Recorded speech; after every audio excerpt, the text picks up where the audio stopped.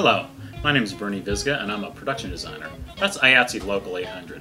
The production designer is the architect and interior designer of each set. They use color, texture, and various architectural elements to make a bunch of fake walls look real. You think Mongolian burnt aqua sounds horrible?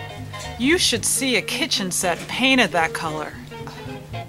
The production designer works with the executive producer and director to achieve a certain overall feeling or style. Here's all you need to know.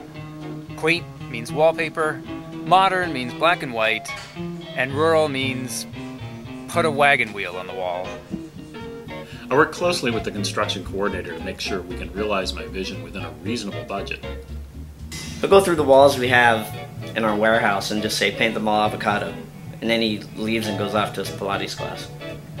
I have an agent who submits me for various jobs, but it's mostly about establishing strong personal relationships.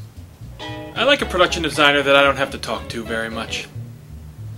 The production designer hires an art director, a set decorator, and quite often the prop master. All you do is wear a fancy shirt, designer shoes, and talk about how great Paris is. And the production designer thinks you're all artsy and you're hired. The production designer has to be very aware of camera angles and camera access to each set. Are you serious? The guy comes up to him and he says, "What, you can't get a Steadicam in there? What? You carry a fucking Steadicam on your body for 8 hours and you see how you feel. You can't get a Steadicam in there. What a fucking idiot." I hope this helped explain what a production designer is and does. It's probably the most important job in the movie-making business. He makes everything more difficult. Yeah, no, I'm in the office. Yeah. Yeah, I'll get it to you.